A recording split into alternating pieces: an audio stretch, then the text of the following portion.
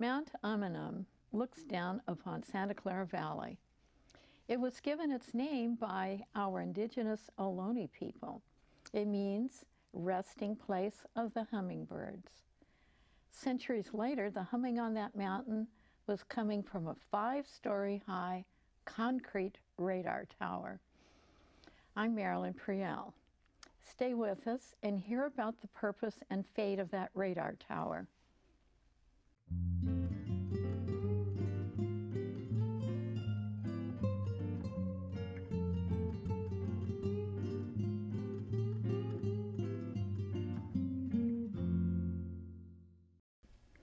My guest is co-founder and director of the Umunhum Conservancy, Bassam Jabber. Welcome, Bassam. Thank you, Marilyn. It's so nice to have you here. Now, tell us why the radar tower was built on Mount Umunhum. During the Cold War, the Air Force decided to install radar installations around the country and even around North America. And Mount Umunhum was chosen for the site of Almaden Air Force Station to provide air surveillance during the Cold War to detect any incoming enemy threat, usually in the form of a bomber coming in off the coast. So that sounds pretty critical. Yes, yeah. During the Cold War, after we dropped 2 atomic bombs on Japan to end our involvement in that war, we quickly realized that that could happen to us. And so the country spent the modern day equivalent of billions of dollars to build a vast air defense network, of which Almaden Air Force Station was a node on that network of radar stations. Was it involved at all with the Moffett? No, Moffett Air Force, Moffett Naval Air Station was Navy. You didn't coordinate with them or anything? No, there was no real coordination, very little, if any. Was this tower unique?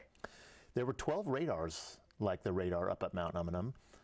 However, what made it unique was that it was the largest ground rotating radar that the Air Force used during the Cold War. It was also one of the highest powered radars. So it was unique in design. Although there were 12 like it around the country of that specific model, Almaden's was a little bit more unique amongst the others because the actual manufacturer of the radar chose to do their initial, burn-in test. That's what they called it, at Almaden, because it was a little easier to get to that site as opposed to the production model before it, which was up at Point Arena, California, which is really remote. Well, tell us about the air station there. There's quite a bit to tell about all that went on. It was in operation for 22 years, from 1958 to 1980. At its peak, there was about 125 airmen and their families that lived up there, so a little over 220 people that lived on the site at its peak. It was just like any other community down here. It had apartments and housing and barracks, and it had all the facilities you would see in any other military installation, such as recreational facilities and personnel and squadron headquarters and supply buildings. It was just a small little town up in the hill. Did they have a school there for the children? Or? They had everything but schools. The school children were bused back and forth to schools on the same blue Air Force bus that anybody who lived in the valley took, kind of like a shuttle, up to the site when they had to report for duty. Well, tell us about the activities that took place at the station. It was round-the-clock air surveillance, so crews sat on 8-hour shifts 3 shifts a day, 24/7, essentially watching scope screens and looking for any unidentified aircraft that was not part of the normal FAA flight plan. And if anything was deemed suspicious or faux, they would send up what was known as either a visual intercept, where a fighter jet would leave an Air Force base to go take a look, or if the event came, they would send a rocket intercept to take out a bomber. Oh, pretty exciting. Yeah, rockets didn't come from Mount Umunhum though. They would have come from elsewhere. Yeah, Army bases, Nike missiles. Okay. Then how was the valley below impacted by having a station up there? Physical impact, people could see the station, see the radar, and see it spinning. It was a visual piece of, or a visual sense of protection that they would see. They would hear it on TV and radio. People used to always say they would hear a zip or a blip on the radio or television. But from just a general sense of impact of there was a sort of this blanket of protection that people knew that was there when that radar station was in operation. Comforting to them. It was comforting. A lot of people recalled the day it closed. They felt sort of sad that there was no more air defense, but by that time there was other defense systems in place. How did it contribute to the well-being of the valley? Did it bring extra, I guess, the people on the base would shop down in the valley? And oh yeah, the squadron, the 682nd Radar Squadron, which is the actual unit that was assigned there, it wasn't just a bunch of people that just stayed up there and frequently visited. They were actually part of the community. They contributed in community events, in fundraisers. They were part of the nearby community. The rest of the valley became what we know as Silicon Valley. There was the Valley of Hearts at Delight and then Silicon Valley. So the service that was being provided up there, the actual air defense, enabled a lot of this valley to thrive into what we know it today. A lot of the basically the technological powerhouse that we are today, Silicon Valley. A lot of the companies that set up shop in the Bay Area probably wouldn't have invested so much into this area if there wasn't adequate air defense. They would have gone further inland where bombers couldn't reach. Well, that's interesting. Now, and some of the people maybe didn't live on the base. Did any of them have housing off-site and commute to work? Yes, a number of airmen actually lived in houses down in the valley, either drove their own vehicles or took that Blue Air Force bus from certain shuttle points. There was a time when the barracks that were up on the site were no longer livable. They were getting pretty torn up from the weather on Mount Umunhum, and a lot of the single airmen and airwomen were allowed to live in a adult-only apartment complex down at the bottom of the hill, and they took the Air Force shuttle bus or drove their own vehicles to the top. They must have loved that. Yeah, I would imagine. They were subject to routine inspection, just like you would if you were in a barracks up on the site. So that was always interesting, I'm sure. Were there any notable people up there that we would want to know about? Maybe commanders, or I'm not sure what you call an Air Force leader. The commander was usually a rank of a major, and in some cases, in rare instances, a lieutenant colonel. But for the most part, it was a major. Notable, like celebrity status, probably no. There weren't any. Commanders usually rotated out of the station every 2 years, usually a little over 2 years, whereas a normal airman who was stationed there would have been there no more than like 3 to 3.5 years at most. And it was common that they rotated commanders out more frequently just to kind of keep everybody on their toes, I think.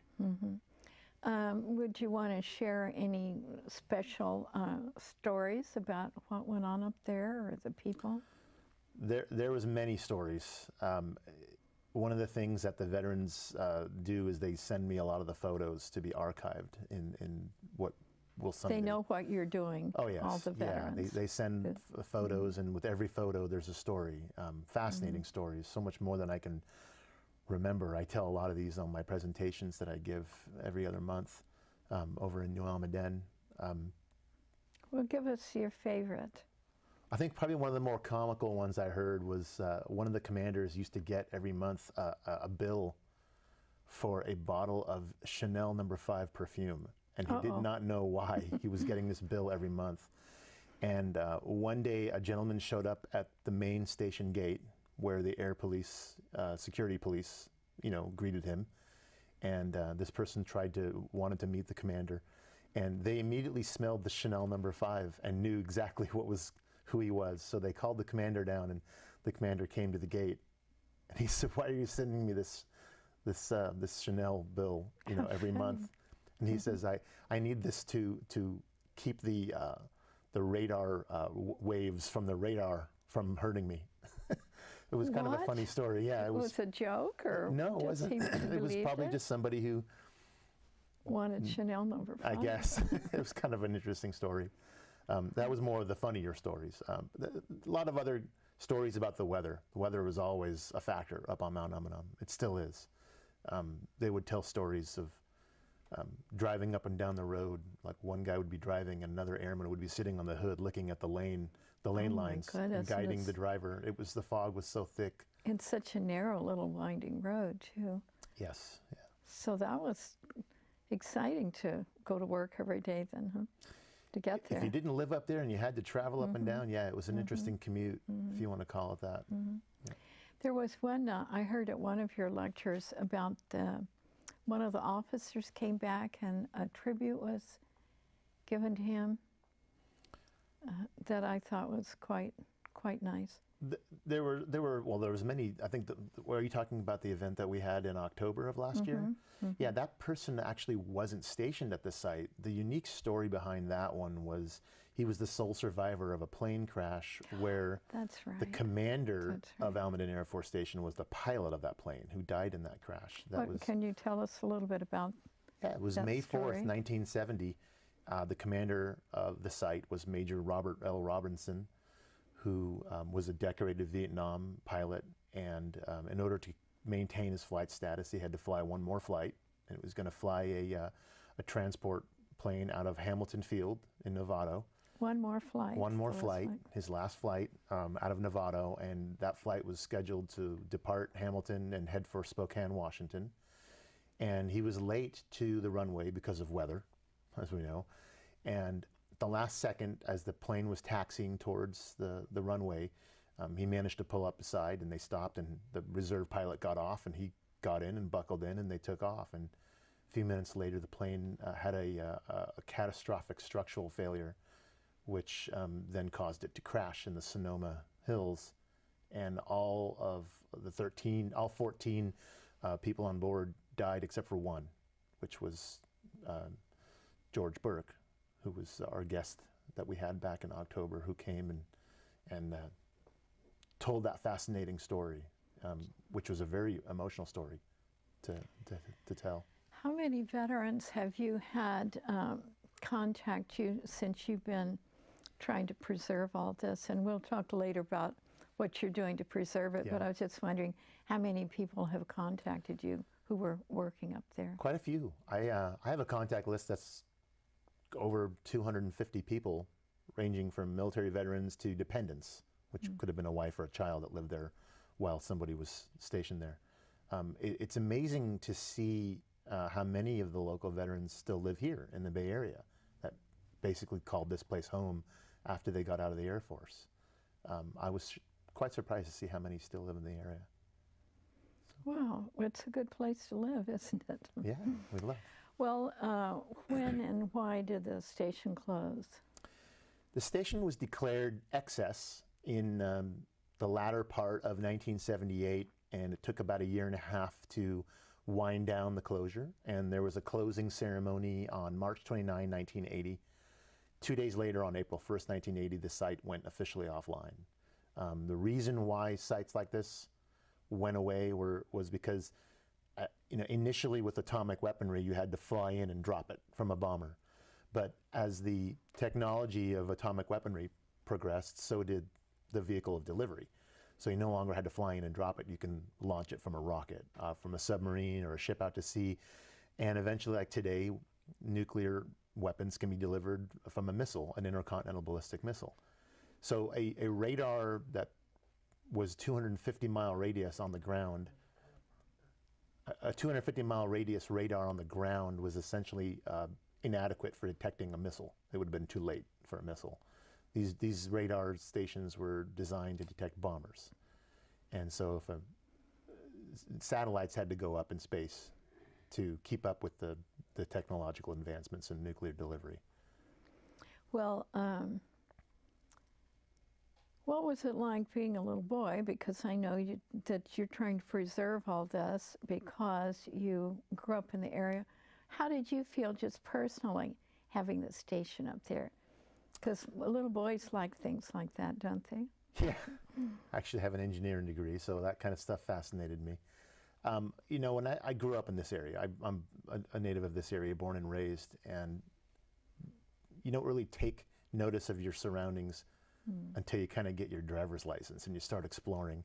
And I remember seeing it up on the hill and would ask my father about it, who was in the Army, and he would tell me it's a radar station. I found it pretty fascinating back then, didn't really know much more about it. And it wasn't until I kind of moved closer towards the South Bay, southern part of the valley, that I started seeing it every day and noticing, and sort of took interest in it. And to me, it means home. Whenever I see it, whenever I look up at Mount Umunhum and see that identifiable structure up there, the radar tower, that is, it means a piece of history and a piece of home and a piece of our surroundings that is very identifiable. A part of the valley. Yes. Santa Clara. Well, what happened to the site then after they closed it down? It essentially remained shuttered for about 6 years until it was sold to an open space district agency that purchased the land. During that time, before they took it over, and when the military left, it was essentially in caretaker status. They were trying to find someone to purchase the property. Now, why does it mean so much to you to become involved in all this and preserving the actual radar tower and other people as well? I guess it's my way of giving back to the community, getting involved and being a part of that. Just to know that I was a part of saving a piece of history that's part of home. I don't know what compelled me to stay so involved in it. I think a lot of it had to do with the relationships that I had made with all the veterans who served and lived up there, who wanted their stories told, who wanted their history to be there, something to be there. When I learned that the agency that owns it was going to open the site to the public, I thought it was great. Everyone's going to get a chance to visit this place and see the magnificent views and learn about the military history and see that structure up there, enjoy that tangible piece of history. But when I heard that that structure was destined to be demolished, I guess you can say I stepped up being involved. You certainly did. Yeah. Well, what was the point of demolishing it? Why did they think they needed to do that? Well, the agency that owns the site is an open space district. And by nature of their name, they're an open space district. They don't do buildings. We understand that. They don't do historic preservation. We get that. But I think when you have something that qualifies for that level of status, something that the vast majority of the valley was very outspoken and emotional about wanting to still be there, it was worth a shot, right? We had to go for it. What was the first thing you did to become actually organizing these efforts into something that would grow? First thing I did was I went to the Historical Heritage Commission of the Santa Clara County and asked them what needs to be done to get this structure designated historic, to get some demolition protection. There was a process to follow, and we followed that process. And I commissioned a county-approved architectural historian to do a report on the radar tower. And shortly thereafter, the open space district that owns the tower decided to delay their decision on the fate of the tower and essentially give the public 5 years to go and raise the funds to preserve and save it. And in order to do that, we had to form a nonprofit. So myself and 5 others formed what is known as the Umunhum Conservancy, which is a 501c3 nonprofit that's sole mission was to raise the funds and the awareness to preserve and keep this tower in perpetuity, with maintenance costs. Along that process, we still continued on with the county in terms of the historical designation. And we were successful in that. In May of last year, of 2016, we did get a unanimous vote from the Santa Clara County Board of Supervisors to list the structure on what's known as the Heritage Resource Inventory, which essentially gives it some historic designation within the county. So then the parks, the open space people are okay with having it on the site out there? Shortly after the designation at the county, the Open Space District Board of Directors then voted to adopt what's known as the retain and seal option. Okay. which was to retain the tower and seal it. No public entry, just to have it up there in a sealed state, which is really the option that we were trying to get them to take on when they started that 5-year process. They were worried about maintaining it. So then who will actually maintain it and say keep it painted or whatever has to be done? Yeah, that's a great question. So part of the funds that we were raising also go towards maintenance. Now that the structure is going to be officially retained and sealed, the Open Space District has indicated that because it's their property, it's their structure, that they will maintain the tower and in an ongoing effort. Well, that worked out very well, didn't it? For It you? did, and the Conservancy, we've raised some funds, and we're still here as a funding partner, and we're certainly, more than willing to fund repairs to the tower. That was our mission, still is our mission, and we are still in a fundraising state. Now, how many years have you been involved in this? My interest began probably 11 years ago, but actively involved, I'd say probably a good 7. It's not like a full-time job. It's something that I just do on the side, but it's great to be a part of that, and that's why I stayed involved in it. Well, you give so many lectures, information lectures and fundraising lectures. It must take a lot of your time. The presentations, the slideshow presentations that I give, usually every other month in New Almaden at the Quicksilver Mining Museum, which is hosted by Santa Clara County Parks. And those are always a big hit. We always book them out, fill up the room. They're great because people get to come and see that fascinating history from start to finish and learn about that history. And hopefully that I guess you can say presentation series will move up to the hill and essentially be a walking tour, on the site. Would you ever be involved up there and doing on-site? I certainly hope so. I certainly hope that the Open Space District will include me in that aspect of it.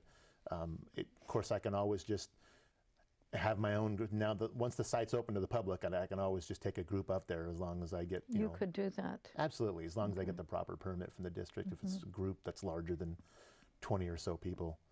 But the slides, showing the station and everything when it was operating are really interesting. If you could have some little place to show the slides or... Yeah, I can have some handouts that we'll be passing around. One of the things that I was going to revisit was the topic of a photo book, a photo history book, which is something I actually started to try to do prior to the presentations.